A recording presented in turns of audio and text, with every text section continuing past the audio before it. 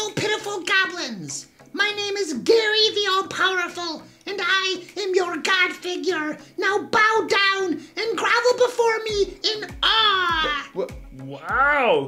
Gary got a promotion! Yeah, it's actually like a second promotion, because he was just an FTE the last time we had him in a video. Wait, what does FTE stand for again? It stands for full-time employee, you moron. But wait, I thought we were called associates at this company. No, that would be stupid. Lawyers can become associates. We're just employees. Yep, that's right. Associates is a misnomer. Indeed, some companies call their employees associates to make them feel better about having to work for the man.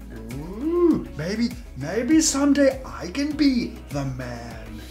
No, you will never be the man. Yeah, if this idiot ever becomes the man, I'm gonna go all stabby on myself. Yeah, no kidding. That would suck. You guys are jerks. Hey, so what's the deal? Are these goblins groveling and worshiping me, or what? Yes, Gary, they certainly are.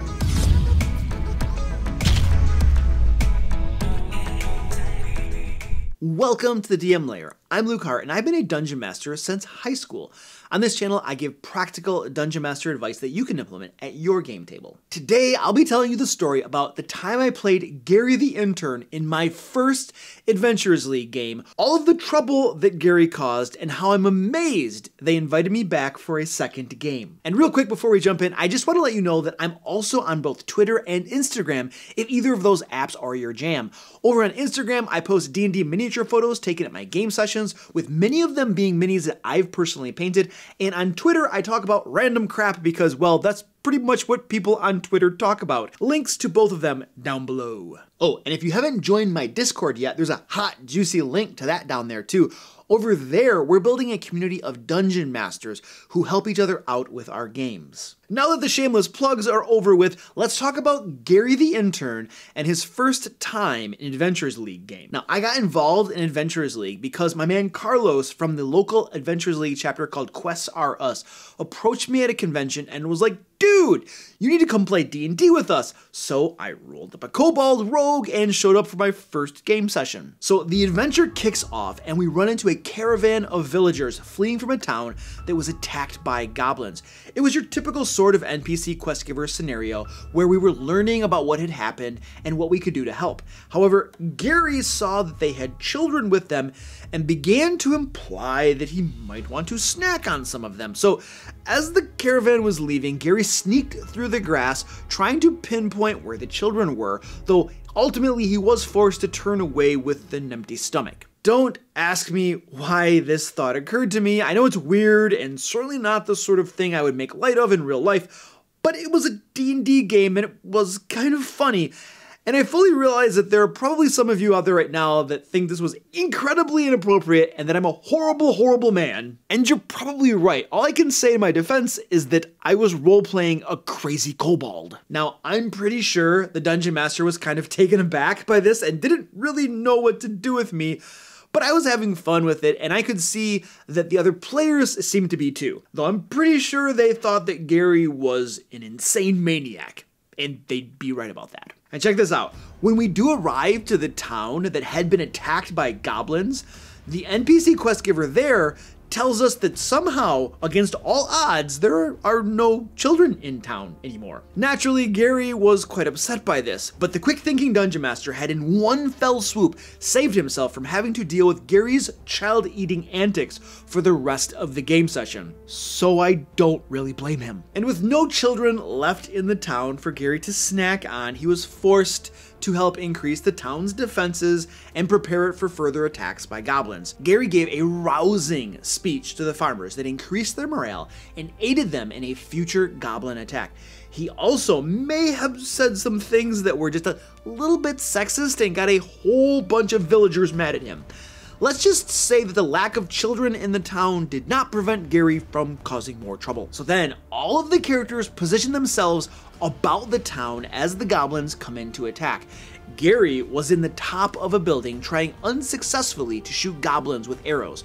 So he sneaks down to ground level, circles around behind a group of goblins, and jumps out to sneak attack them. However, through a series of really bad rolls, he is completely unable to harm them at all. A child-eating, sexist kobold who is also horrible at combat, that is no way to make a first impression. Fortunately, the bard casts Shatter from far away, blasting through the goblins near Gary, and thus saving him from a quick death. So then Gary moves on from this humiliating experience to another group of goblins and giant wasps. He jumps onto the back of a giant wasp whose goblin rider had been killed, and then commands the other goblins to surrender and lay down their arms. Gary claims to be their leader in disguise and commands them to obey him. At this point, I was clearly stretching. In my opinion, there is no way this should have worked. By all rights, the goblins should have turned on me, laughed, and attacked. However, to the Dungeon Master's credit, he decided to have the goblins go along with this. So these two goblins lay down their arms and started obeying Gary as though he were their leader. At this point, the group begins interrogating the goblins, and Gary instructs them to divulge all of the information that they have about the goblin home base. Following their great leader's orders, the goblins tell us everything. So we head off to the goblins' home base with the intention of stopping them from future attacks against the village. The party encounters a pair of goblins near a bridge on guard duty. Now, it had come out earlier in a conversation with the first two goblins that the goblin community worships Demogorgon. So, Gary confidently strides forward, claiming that Demogorgon is a false deity and that Gary has come to rescue them from his bondage. Gary claims that it is in fact he that is their true deity, and he has come to set his people free. And thus, it was that Gary's goblin entourage increased to 4. And again, our Dungeon Master proved that he is much more benevolent and generous than I would have been. I say this to his credit because an amazing story was coming as a result of his saying yes to Gary's incredibly ridiculous antics. Now, I can't help but feel to some extent that he was just going along with these ideas because I was like a special guest or something. However, I think that's okay. Being YouTube famous should have some perks, right? So we continue onward, and as we arrive to the village, Gary instructs his 4 goblin worshippers to begin going through the goblin community and spreading the word that their true deity, Gary the All-Powerful, has arrived. This somehow, against all odds, works, and Gary finds he now has an entire goblin community following him and obeying his every command. Now, Gary could have, within all rights, had dozens of goblin warriors accompany the group to fight against these giant wasps that were causing problems. However, Gary humbly requests that only 7 of the goblins' best warriors continue onward with the group. The party arrives at this giant wasp hive in the mountains, and of course the only thing to do is set it on fire.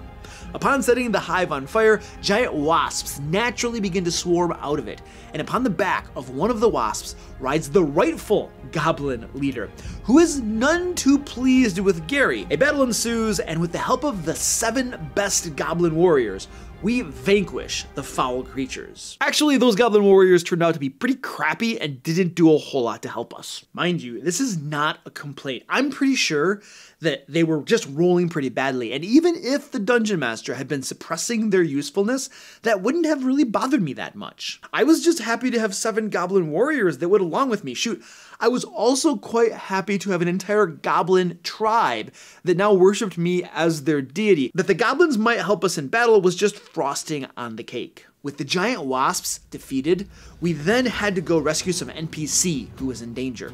You know what I'm talking about, the sort of NPC whose name you can't remember because it really doesn't matter. So Gary and his party of faithful adventurers and loyal goblin warriors set forth. So we arrive to this building where this nameless NPC is supposed to dwell, and the building is completely overgrown with vines and vegetation that climb up its walls and over its roof. Windows are busted out with thick roots growing through them. Of course, as an experienced dungeon master, I know that this is not a good sign. But Gary, extremely confident, what with his host of goblin warriors and faithful adventurers that attend to his every desire, commands his party forward. And predictably, plant-like creatures rise up to thwart us. There are several smaller ones that quickly move to encircle us, and then so do the much larger ones. Now, this was an adventure designed for levels 1 through 5, so as an experienced dungeon master who knows a little something about challenge ratings, I'm thinking there is no way these are shambling mounds. If they're shambling mounds, then we're all screwed. As it turns out, only the 2 larger ones are shambling mounds. The rest of them are just twig blights. Even so, this is very dire news for all of us. Needless to say, this battle begins to go south very, very fast. Gary does his best to keep his crew together and to keep their morale from breaking. He orders his soldiers to hold their ground and commands the goblins to shoot the creatures down with their bows. Naturally, these plant-like creatures hone in on Gary because they realize that Gary the All-Powerful is the real threat on the battlefield. One of the shambling mounds chases Gary down and corners him on the other side of the river. Gary puts up an amazing fight. There is slashing, hacking, and snarling, and cries of pain and suffering. However, what with Gary being level 1 and all, he is felled with one single blow, and then killed with the second blow from the shambling mound. And alas, Gary was no more. Now, I could actually see that after the first blow that took Gary down, the dungeon master was probably not going to have the shambling mound attack me a second time and kill me. So I actually had to convince the dungeon master to kill me because, let's be honest, I deserved to die. However, here's the kicker.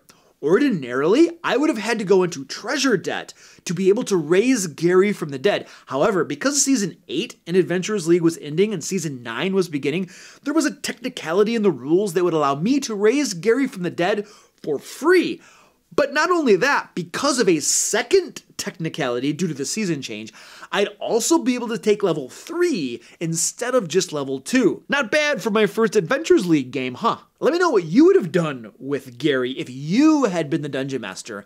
And next week, we'll be talking about the best D&D gifts for this holiday season. But until then, click right here to watch a video about the time my player's wizard, soloed an entire dungeon through deception checks. And until next time, let's play D&D.